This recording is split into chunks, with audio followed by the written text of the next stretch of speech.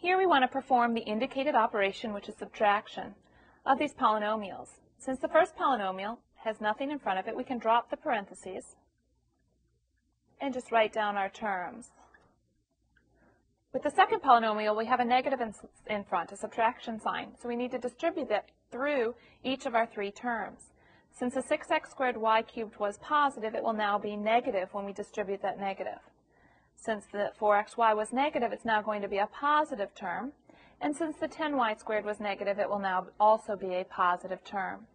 At this point, we want to look for like terms to group together.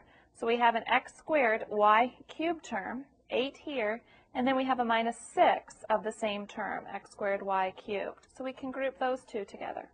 Then we have xy terms. We have a minus xy and a plus 4xy, so we can group those together. And finally, our y squared terms are plus 2y squared plus 10y squared. 8 minus 6 is 2x squared y cubed.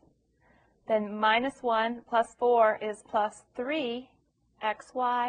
And finally, plus 2 plus 10 is plus 12y squared. So that our result, when we do the subtraction to combine these two polynomials, is 2x squared y cubed plus 3xy plus 12y squared.